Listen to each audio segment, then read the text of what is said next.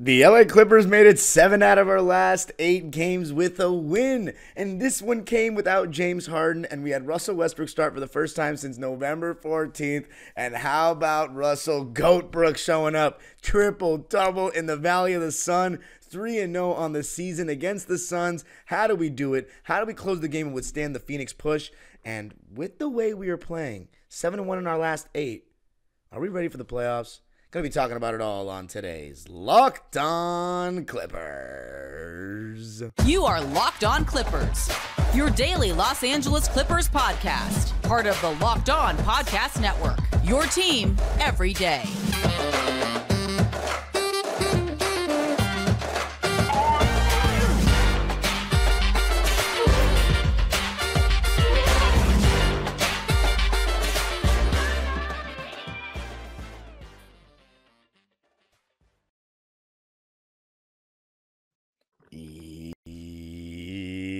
Yes, sir. You are locking in with the Clips. Thank you for making Locked On Clippers the first listen of your day, your team every day.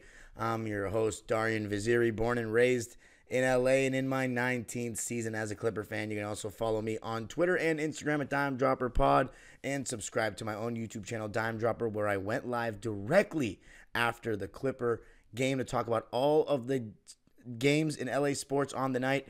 And Locked On Clippers is free and available wherever you get your podcasts, including YouTube.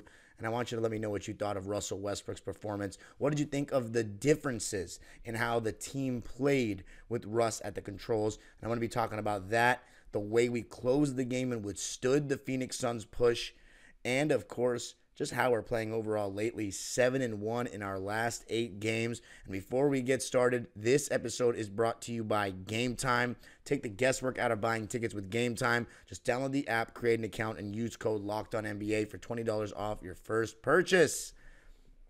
Clipper Nation. Before this game started, we heard that Kawhi Leonard would be out yet again. Now I'm starting to get a little worried. I heard everything was okay. It seems like the organization's saying they're not worried, but he has been out for 5 straight games. I'm hoping he plays the final 3 to ramp him up for the playoffs. Now, James Harden, he traveled with the team. Remember, we're playing Phoenix again on Wednesday night. James Harden traveled with the team. He was questionable to play in the last game. Obviously sat out a lot of that second half when we made that run. And he was deemed out with a sore foot or foot inflammation. So Russell Westbrook got the opportunity to start for the first time since that game against the Denver Nuggets in Denver on November 14th. He got to start, and just like I expected, once you give Russell Westbrook the keys and give him an extended leash, extended playing time where he knows he's getting minutes, he then becomes the best version of himself. And all season long, when we were playing our best basketball, when I heard people say this is the perfect role for Russ, I always disagreed. The perfect role for Russ is not the bench role. The perfect role for Russ, where you maximize him, is when you guarantee him about 25 to 30 minutes, or 20 to 30, I should say. Because sometimes Russ can be detrimental. I mean, sometimes he just goes way too fast. He's out of control. He's turning the ball over. But my thing with Russ is, and if he were the starting point guard this year, and had we not traded for Harden, I doubt our record would have been as good. But I will say this. To me, there's still more good than bad with Russell Westbrook. But when you use him the way we have as a bench player, at times he comes in and just tries to press, just tries to show how impactful he can be. And in those short minutes, he just tries to score and doesn't do what we kind of brought him in to do initially, which was set the table, be the point guard that 2-1-3 didn't have. Now, we kind of said, you know what? The point guard that 2-1-3 didn't have is James Harden. You come off the bench to back James Harden up. But when you see Russell Westbrook start, he distributes the ball. He looks to get guys going when he brings it up the court. But what really changes is our defense and our athleticism and our speed. Everything we were doing was faster in this game. From moving the ball to how quickly we got the ball up the floor to the way we transitioned from defense into offense, everything had more pep in its step. And it starts in the beginning when you have Russell Westbrook guarding Kevin Durant, Terrence Mann on Devin Booker, PG on Beal, Zoo on Eubanks, and Norman Powell, who started in place of Kawhi Leonard on Grayson Allen. Now, what stands out there? And, of course, Zoo in drop coverage. What stands out there? Russell Westbrook guarding KD. He has this vendetta. You know, he has that chip on his shoulder when he plays against Kevin Durant. We saw it last year in the playoffs. He was doing the same thing again. Active, chasing over screens. You have Paul George guarding their number 3 option. You have our number 1 point of attack defender guarding Devin Booker. And the first quarter was just one for the ages.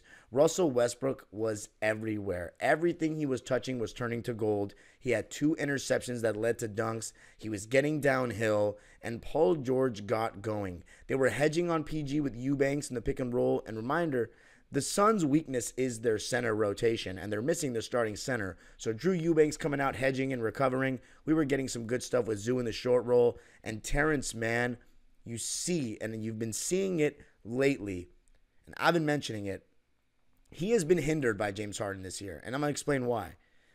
When he's playing with James Harden, what he gets more of than ever before is the open catch and shoot 3 in the corner. He's gotten more of those than ever before. But Terrence Mann thrives in a more fast-paced environment, in an environment where he can get downhill and showcase his best ability, which is driving to the basket hard, going into someone's body and laying it up with that right hand.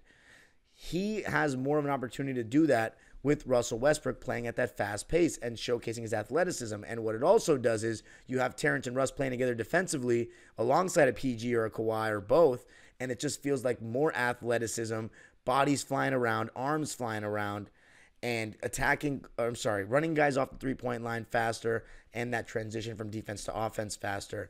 And I'll say this about Terrence, one thing about him when he cuts, when James Harden's isolating at the top of the key and everyone's loading up and Terrence is coming to the basket, but you still have a big out there, that pass, if Harden throws it from the top of the key, NBA players are so athletic and long, whoever's guarding Ivica Zubac can just rotate across the key and get a deflection on that pass. But when Russ is driving downhill and Terrence Mann's cutting baseline, a lot of times the defense can't really recover on the ball handler Russ and the recipient of the pass, Terrence, because that pass is being made on a shorter distance because Russ is driving to the basket. He's already in the paint, so that drop off to the baseline cut is a lot closer. So I just feel as though Terrence Mann and Russell Westbrook's chemistry is better. Not to say that Terrence Mann has been bad with James Harden, but I think it just favors his style better.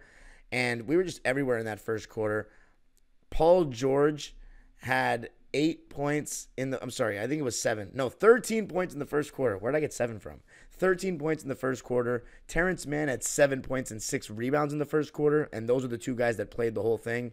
And then Russ had 6 points, 5 boards, and 4 assists in the first quarter. And on the flip side, the Suns were missing everything. I mean, everything. Devin Booker had the most uncharacteristic game I've ever seen him have. He looked like he didn't even care. Missing layups. Kevin Durant missed 2 free throws. KD was getting locked up. I thought Zoo did a good job contesting in drop coverage at times. I thought Amir Coffey had some amazing defensive possessions. Obviously, Russell Westbrook did a pretty good job. And we were up 37-10 at the end of the first quarter. We shot 65% from the field and 80% from 3 in the first. And they shot just 10.5% in the first. I mean, it was an absolute beatdown, a crazy statement. As far as their matchups, they had Grayson guarding Norman Powell, Beal guarding Russ, Drew Eubanks on Ivica Zubac, KD on Paul George, and Booker on Terrence Mann. But it was really the Russell Westbrook show in that first half. He was just everywhere. Even was given space to shoot a 3, stepped into a mid-range pull-up and made it. And as the game went on, in the second quarter, he was also doing some great things as well, continuing to do great things. And one thing I loved, he was throwing entry passes to Zoo. A lot of times Zoo would come down the floor, seal deep, and Russ would throw him the ball. And while Zoo doesn't have the same pick and roll threat with James Harden not out there, Russ might, because he's not as good of an offensive playmaker as Harden right now, he more often looks to throw Zoo the ball in the post, and that's what we definitely want to see for Zoo's development. But yeah, the Suns are missing everything. Second quarter was kind of a trading basket situation. We went with our bench. Amir played super well when he came in. 2 threes, playing really good defense. Bones Highland even had 7 points, but I thought he was good in the first half, but not good in the second. And it was just the worst I'd ever seen Devin Booker play. I mean, nothing went right for him. Nothing went right for them. And Terrence, Russ, Amir, and Zoo were just amazing in the first half. And at halftime, we were up 66-33. And it ended up being just too big of a deficit for the Suns to overcome. They made a push. They got the game within 7, but we did a good job of closing it out. I just think the overall takeaway for me, that first half, Russell Westbrook had 9 points, 8 rebounds, and 12 assists in the first half, and 2 steals. I mean, it's just amazing. And then you have Zubac with a double-double in the first half, 13 and 10. They set a tone. And despite the fact that the second half wasn't necessarily pretty, we got outscored in both quarters, particularly the third. And we got outscored by 20 in the second half. And Russ, I obviously made this segment centered around Russ, but in the second half, he wasn't very good. He was 3 for 11. He was starting to get out of control, starting to get a little lazier on defense, turning the ball over. He had 7 points and 7 boards and 3 assists in the second half, which sounds good, but he had 3 turnovers and he was 3 for 11 from the field in the second half. So wasn't all sunshine and roses. Part of the reason why we fell off was definitely Russell, partially on Russ, but overall we got the win. And it just makes you think, we got the win 105-92. Russell Westbrook was the player of the game. And it's funny because he had never had a season where he hadn't gotten a triple-double. And it was looking like we were going to have a season where he didn't. You give him the starting role. We just talked about James Harden having 3 triple-doubles this season. Russell Westbrook got one just like that. With halfway through the third quarter, he got it. So again, for all the people that think Russell Westbrook sucks, that Russell Westbrook couldn't have done a great job leading this team if we didn't have Harden. Again, I'm not saying he could have done better. I'm not saying our team is better without Harden. I just think he gives us a different look. A look that's more defensive-minded, a little faster. And depending on what you think is best for the team, that's up for debate. But this is what Russell Westbrook can still do, ladies and gentlemen. I hope you know that. And we're seeing it. And it just further shows Ty Lue, and it should show Ty Lue, we shouldn't be super married to one or the other in the playoffs. If one of them isn't playing great, we got the other. That's the luxury of this team. But Russell Westbrook's overall stats in the game, 16 points, 15 boards, 15 assists, 2 steals on 7 for 17 shooting, 2 for 4 from 3. How about that? Somehow did not get any free throws, but he did have 5 turnovers. And that's the one thing with Russ you're going to have to live with, but you also need him to limit. I mean, we had 21 turnovers in the game and still won by 13, but that's part of the reason why we allowed the Suns back in it is because we got so careless with the ball, and that's partially on Russ. But he's my player of the game. Huge performance, huge win without Kawhi, without Harden. 105-92 in the Valley of the Sun. That was our last road game of the season. But coming up, the Suns did make a push. Why did it get so close, and how did we withstand it? Going to be talking about that coming up. I got to tell you a little something about game time.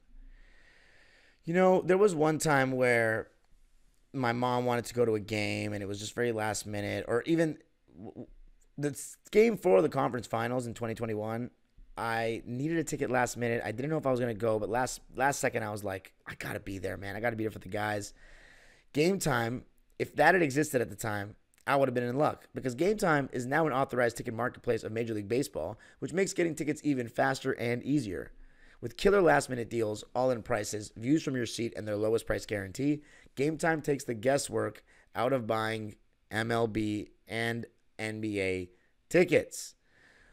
Save up to 60% buying last minute for sports, concerts, comedy, and theater with Game Time. Take the guesswork out of buying tickets with Game Time. Download the Game Time app, create an account, and use code LOCKEDONNBA for $20 off your first purchase. Terms apply. Again, create an account and redeem code LOCKEDONNBA for $20 off. Download the Game Time app. Last minute tickets, lowest price, guaranteed.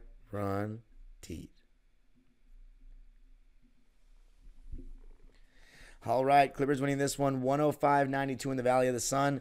We have now won 7 out of our last 8 games after our worst stretch of the season. Win number 51 on this season out of 79 games, which you know what that means? It means that this LA Clippers team has tied the 2016-17 Clippers for the 5th best record in franchise history, and that deserves applause in the chat, Clipper Nation. Let's go. 51-31. Now, that 2017 season was a lot more frustrating than this one. We had a lot of injuries. CP3, Blake. There was even a portion of the season where we had Blake, JJ, and CP3 all out at the same time. I remember we started out so well that season, too. That was the crazy part. We started out like 12-2. And then Blake got hurt after a game against Washington. CP3 had a wrist or hand injury like he always does. And we stumbled into the playoffs with the 4 seed. And Blake got hurt again against Utah. If we win one more game, and I think we will have sole possession of that 5th best record in Clipper history. And if we get 2 more wins in these last 3 games, we will tie the 2016 Clippers, which, again, I have no idea how we were able to get 53 wins that year. It was a down year for the West outside of OKC, San Antonio, and Golden State. But Blake Griffin missed, if I'm not mistaken, 57 games that year, or no, 47 games that year with that one, the quad injury, and then that stupid punching of the trainer that caused him to miss almost over half the season. But, wow, 51 wins, man. It feels good. Kawhi Leonard has played in 68 games, so he has missed 11 on the year. Paul George has played in 73 games. I mean, does it get better? The most games played on our team is Norman Powell with 74. We got the Suns left, we got the Jazz left, and we got the Rockets left. Paul George can hit 75 games. I think he should rest, personally, tomorrow or on Wednesday, because why not? Hopefully we get Kawhi or Harden back. But let's talk about how the Suns kind of came back in this game. So a lot of it was just complacency. We were lethargic with the ball, throwing the ball away, and just went cold. And one of the reasons why we went cold is because Kevin Durant was guarding Paul George. And Paul, his big advantage over guys is that he's quicker than the tall guys, and he's taller than most wings and guards.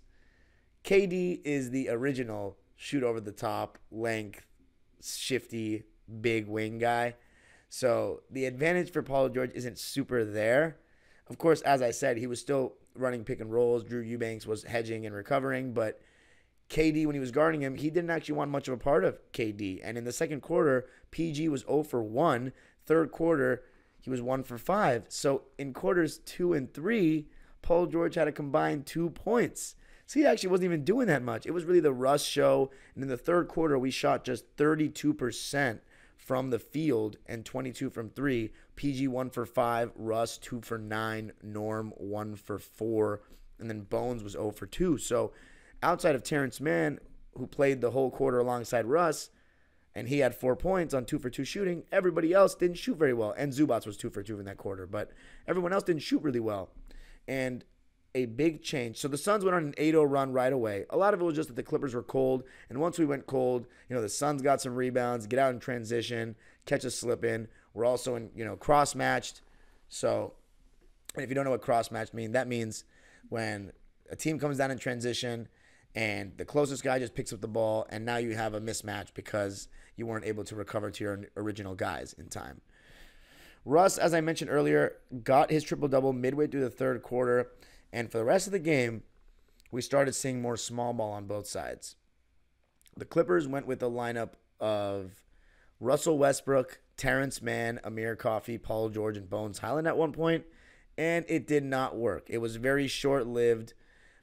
Mason Plumlee, who, by the way, played over Daniel Tyson this game. Again, that carousel of big men. Who does he go with? He keeps switching one out.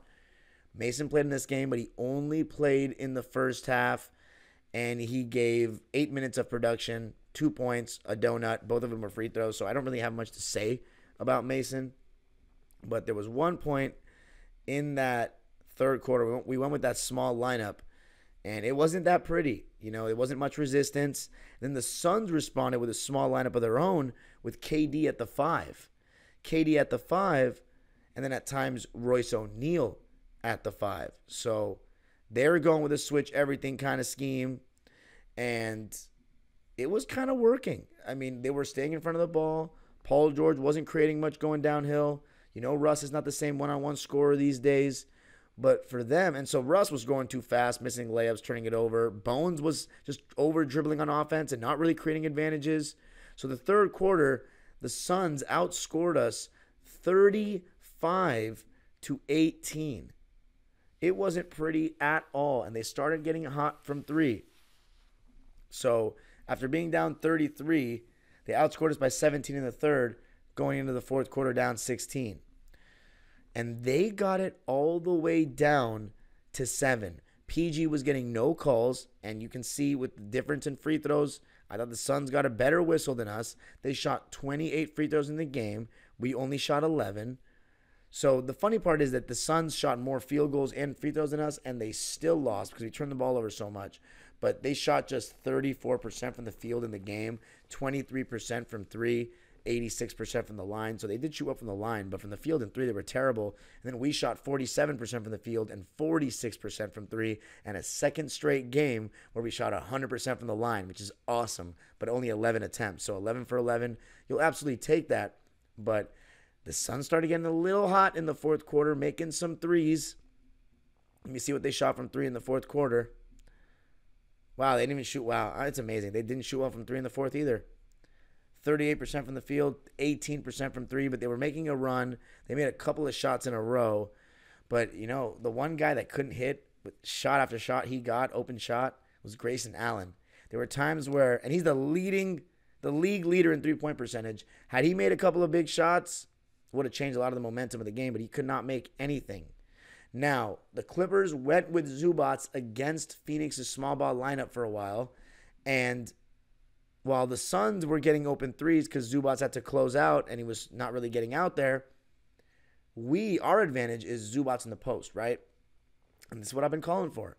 Zoo get the ball in the post. Well, I have to say, it didn't look very good.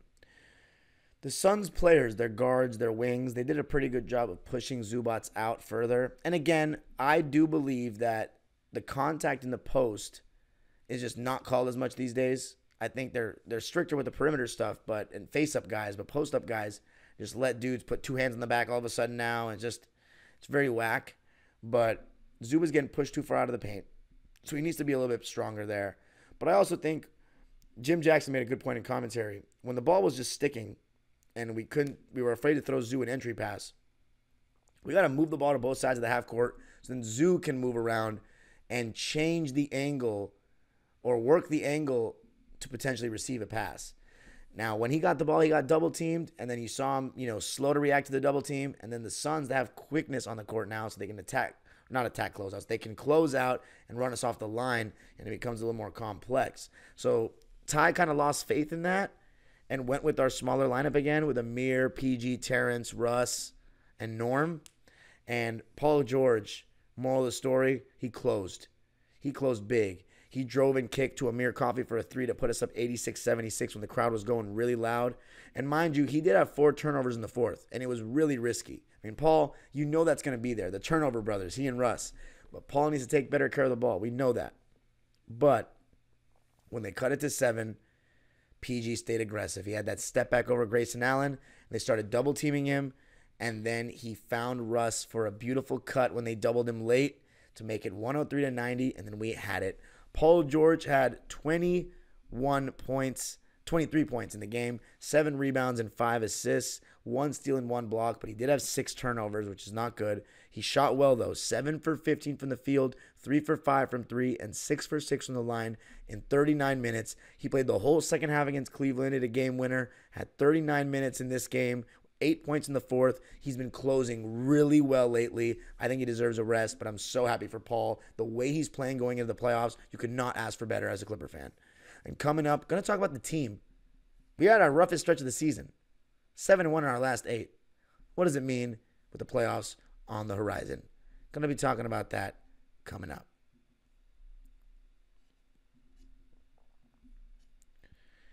This next segment is brought to us by our sponsor, BetterHelp. Sometimes we all need the opportunity to get something off our chest. Big or small, certain things can really start to get to you. It's important to let that out, especially to someone who's unbiased on your life. So today, I want to say how I really feel about something. You might even be thinking about the same thing this week. I think Russell Westbrook might be more built to help us in the playoffs than James Harden. I think because he'll play much better defense and he'll do the intangible things that win you games. And when James Harden's pick and roll threat isn't there, I am still nervous about how he's going to do well for us. Here's the thing. Therapy can be different for everyone. Most of us have bigger problems than our favorite sports team, and it's important to get things off your chest every once in a while. If you're thinking of starting therapy, give BetterHelp a try. It's entirely online, designed to be flexible and suited to your schedule. Visit betterhelp.com/lockedonnba to get 10% off your first month. That's BetterHelp, HELP.com/lockedonnba.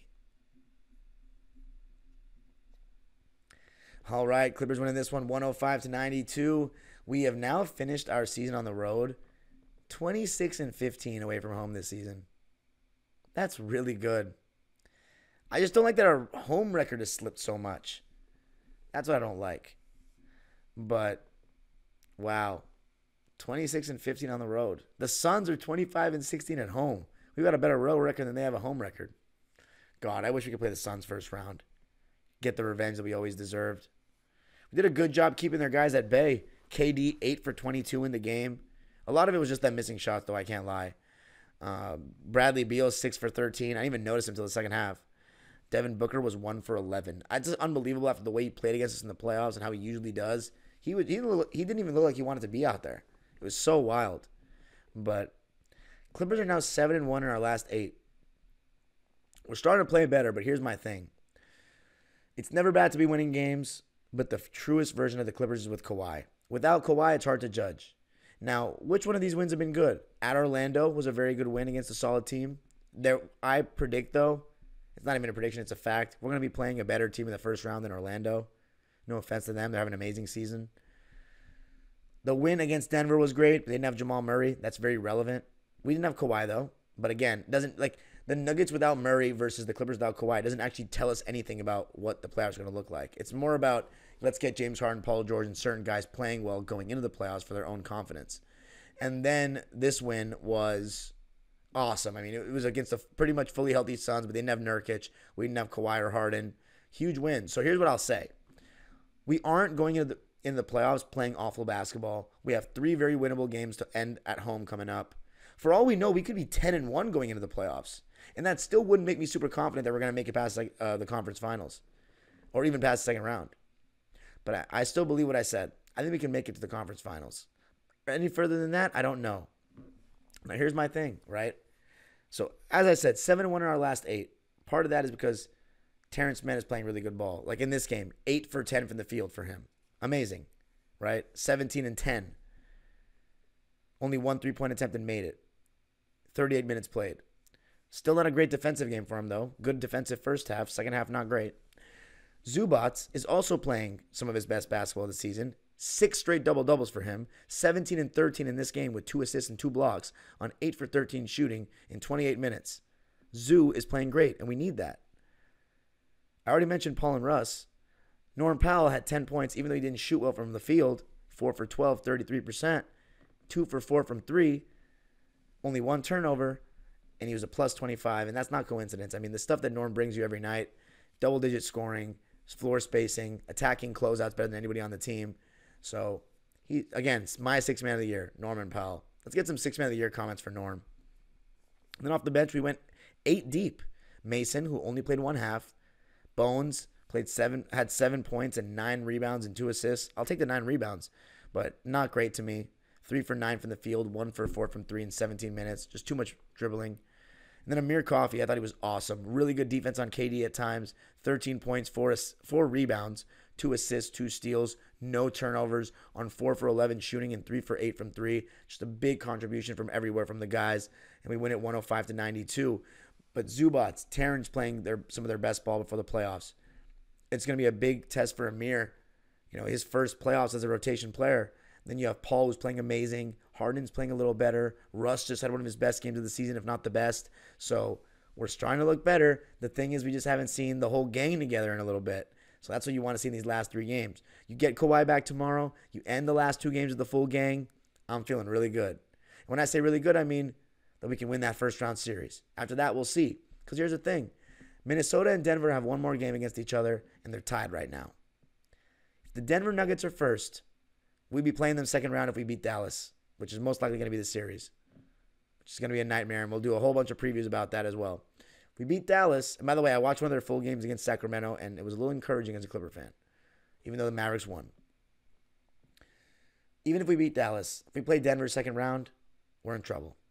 Here's the thing, though. If we play Minnesota second round, we're also kind of in trouble based on the regular season matchup, but we are a more experienced team.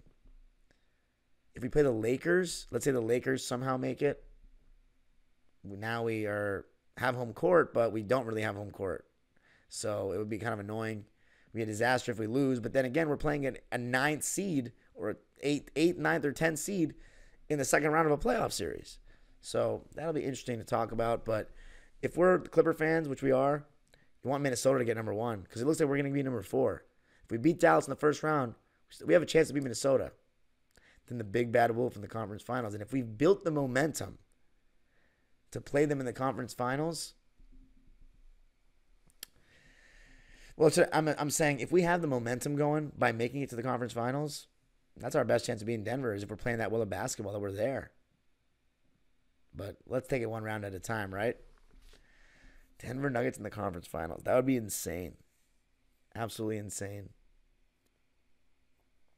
You can follow me on Twitter and Instagram at DimeDropperPod. Subscribe to my own YouTube channel, Dime Dropper, for even more LA Clipper and LA sports content. And Locked On Clippers. And by the way, check my live after the game, directly after. Talk to all things LA sports. And, of course, Locked On Clippers is free and available wherever you get your podcasts. Hope you enjoyed the win. Hope you enjoyed the episode. Let me know what you thought of the difference with Russ playing this many minutes as opposed to Harden. And anything you want to say about the episode or the game. By the way, I did see some of those comments. I'm going to respond to them. Thank you guys so much for some of the kind words you guys said in the last episode, responding to what I said about the people that I don't hear from. I appreciate you all. Greatest fan base in the world. Love you. It's almost time for the best time of the year. The age-old proverb continues. Go Clippers. And with that win, we've clinched and won the division for the first time in 10 years. Hallelujah. We have clinched the division. While we don't put up those banners, it's nice to hear for the first time since 2014. The age-old proverb continues. Go division-winning Clippers.